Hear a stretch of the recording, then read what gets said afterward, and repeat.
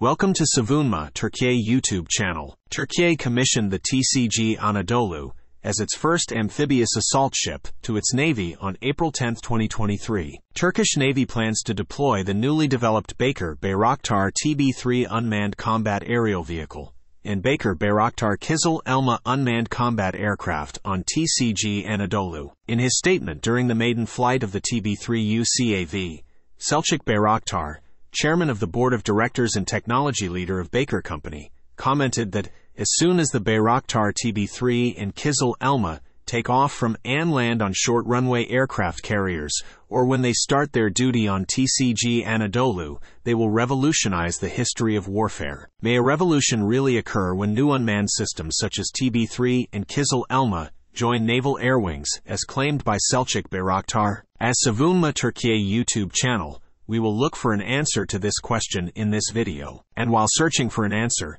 we will first examine the aircraft carriers in the world's navies and the fighters of air wings attached to them. As of today, a total of 9 countries have aircraft carriers with naval fighter jets aboard in their navies. There are 33 aircraft carriers operating in these countries. 11 aircraft carriers of the USA and an aircraft carrier of France have the Kotobar system. Under this technique, aircraft launch using a catapult-assisted takeoff and land on the ship using arrestor wires. The length of the U.S. aircraft carriers using the Kotobar system is 337 and 333 meters, while the length of the French aircraft carrier is 262 meters. In an aircraft carrier of Russia, 2 aircraft carriers of China, and 2 aircraft carriers of India, Stobar system is used for the launch and recovery of aircraft from the deck of aircraft carrier. Aircraft launch under their own power using a ski jump to assist takeoff. The planes require arrestor wires to land on the ship.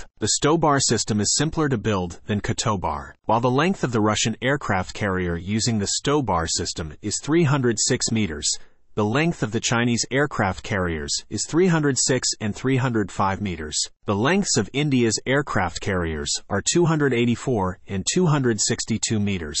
There are neither Kotobar nor Stobar systems on 9 aircraft carriers of the USA, 2 of the UK, 2 of Italy, 1 of Spain, and 2 of Japan. Takeoff and landing on these ships are provided entirely by the aircraft's own short takeoff and vertical landing capabilities. This type of aircraft needs a short runway to make the most efficient vertical takeoff. Airplanes take off on this short runway using the vertical takeoff system, and landings are made completely vertically. This system is called STOVL. The length of the U.S. aircraft carriers using the STOVL system is 257 meters. The British aircraft carriers are 280 meters.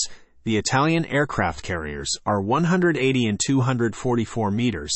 The Spanish aircraft carrier is 231 meters, and the length of the Japanese ships, which are helicopter carriers today but will deploy F-35B aircraft in 2024, is 248 meters. FA-18 Super Hornet fighters are deployed on U.S. aircraft carriers using the Kotobar system, and Rafale M fighters are deployed on a French aircraft carrier using the same system. MiG-29K, Su-33 and J-15 fighters are deployed on aircraft carriers using the Stobar system. AV-8B Harrier or F-35B fighters are deployed on aircraft carriers with the STOVL system. As it is witnessed clearly, only 9 major navies among the world's navies have capacity to deploy fighters on aircraft carriers. Leaving aside the intensive use of the USA, the number of aircraft carriers of the remaining 8 countries is only 13. The number of countries that can deploy their own fighters on their own aircraft carriers is only 4. In addition,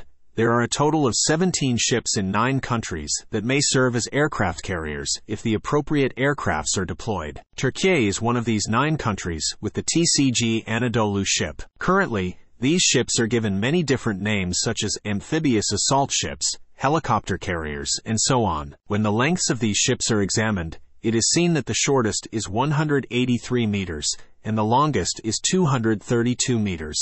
TCG Anadolu is one of the longest ships in this group, with a length of 232 meters. These countries can still only deploy helicopters as air asset on their ships. However, a few countries, including Turkiye, continue their projects to deploy unmanned systems on such ships. TB3 UCAV, developed by Baykar Company, is actually an advanced version of the TB2 UCAV, which has gained worldwide fame and has been chosen by approximately 40 countries. The most striking feature of the TB3 UCAV is that it has folding wings. The TB3 is intended to be capable of taking off and landing from short-runway aircraft carriers, performing reconnaissance, surveillance, and intelligence missions, as well as performing operations with the smart ammunition it carries under its wings. In addition to line-of-sight communication, UCAV is aimed to be able to communicate beyond line of sight with SATCOM. TB3 UCAV is currently conducting flight tests. Landings and takeoffs are expected to begin in the near future on the ship model prepared on land. Tests on the TCG Anadolu ship are expected to be carried out in 2024. The second and much more important project carried out by Baykar Company is the Bayraktar KIZILELMA combat unmanned aircraft system. It is aimed for KIZILELMA to have an automatic landing and takeoff system, low visibility and high maneuverability, line of sight and beyond line of sight communication capability, takeoff and landing capability from short runway aircraft carriers, and high situational awareness with AESA radar. Baykar foresees that the air battles of the future will be conducted with unmanned combat jets. Therefore, great importance is given to KIZILELMA. KIZILELMA is still continuing its flight and development tests. Tests on the TCG Anadolu ship are expected to be carried out in 2025. Savunma Türkiye's comment on the issue is as follows. TB3 and KIZILELMA projects carried out by Baykar are now fully implemented. Both continue flight testing. Following the flight tests, it is expected that tests will be carried out on the ship, and it will become operational at TCG Anadolu in 2024 and 2025, respectively, with TB3 and KIZILELMA starting to take off and land operationally from the TCG Anadolu runway. All world navies will be introduced to alternative naval aviation. Currently, 9 countries have fighter air wings on a total of 33 aircraft carriers. These 9 countries enjoy being at the top of classical naval aviation. However, if Turkiye manages to create alternative naval aviation with the TB3 and KIZILELMA projects at TCG Anadolu, there are total 16 more ships without suitable aircraft ready to immediately repeat this success. It seems possible for these total 17 ships to adapt alternative naval aviation in a much shorter time and cost than the current classical naval aviation. Thus, in a very short time, the number of countries with aircraft carriers may increase by 67% to 15.